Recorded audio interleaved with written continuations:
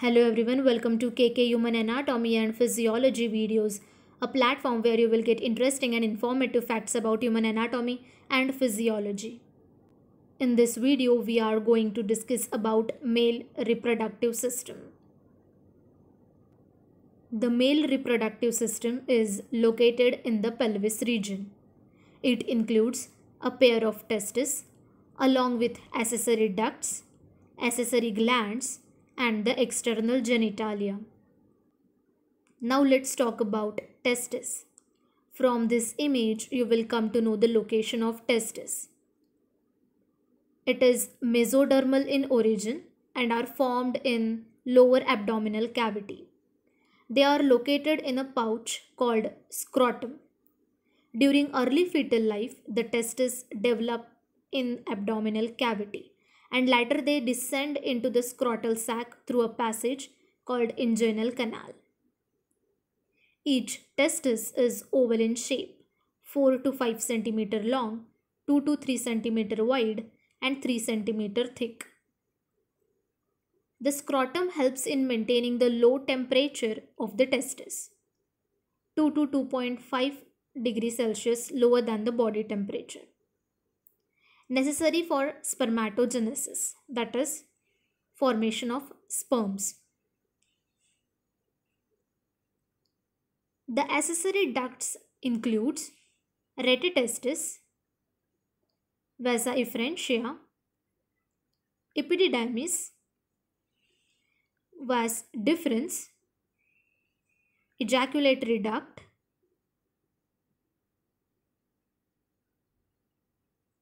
and urethra. All the seminiferous tubules of the testis at the posterior surface form a network of tubules called retitestis. 10 to 20 fine tubules arising from retitestis are vasa efferentia. They carry the sperms from the testis and open into the epididymis. It is a long and highly coiled tube which is differentiated into an upper caput, middle corpus, and lower cauda epididymis. The sperms undergo maturation in epididymis. Posteriorly, it leads into the vas deferens, which travels up to the abdominal cavity and loops over the ureter to open into the urethra. Before doing so, it joins the duct of seminal vesicle to form the ejaculatory duct.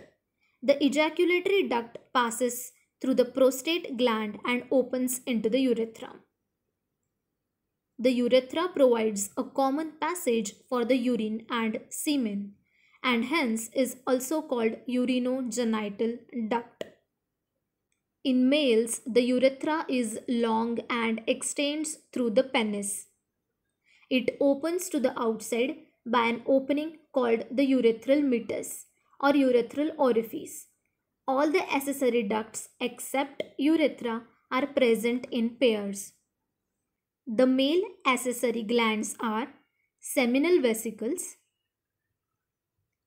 prostate gland, and Cowper's gland, also called as bulbourethral gland.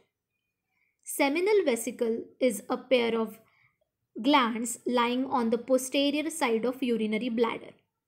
It secretes an alkaline seminal fluid which contains fructose, fibrinogen, and prostaglandins. Fructose provides energy for sperm movement, while fibrinogen coagulates the semen into a bolus for quick propulsion in the vagina. The prostaglandins stimulate reverse peristalsis in vagina and uterus, aiding faster movement of sperms towards the egg in the female body. It contributes about 60% of the total volume of the semen. Prostate gland. It is a large and single gland made up of 20 to 30 lobes and is located underneath the urinary bladder. It surrounds the urethra and releases a milky, white and slightly acidic prostatic fluid. It contains citric acid, acid phosphatase, and various other enzymes.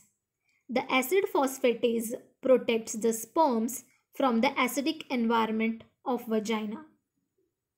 It forms about 30% of volume of semen. Now let's talk about Cowper's gland, also called as bulbourethral gland. It is a small pea-sized and paired gland situated on either side of urethra. These glands secrete an alkaline viscous mucus-like fluid which acts as a lubricant during copulation. External genitalia of male reproductive system includes penis and the scrotum. The penis is the male copulatory organ. It is cylindrical and muscular with three bundles of erectile tissue. A pair of posterolateral tissue called corpora cavernosa and a median corpus spongiosum. The swollen tip of the penis is called glans penis. It is covered by loose fold of skin called foreskin or prepuce.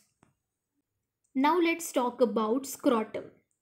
It is a loose pouch of pigmented skin lying behind the penis and is divided into a right and left scrotal sac by a septum of tunica dilatos made of smooth muscle fibers. The testes remain suspended in scrotum by a spermatic cord. The cremaster and dartos muscle of scrotum help in drawing testes close or away from the body. This helps in maintaining the temperature of the testis 2 to 30 degrees Celsius lower than the normal body temperature, necessary for spermatogenesis, that is, the formation of sperms. Hope you will find this video informative and interesting. If you like this video, then subscribe to my channel and press the bell icon. Do like, comment and share this video. For more updates, join the forum and group, visit my Facebook page. For more information, I have provided the link in description below. Have a happy learning.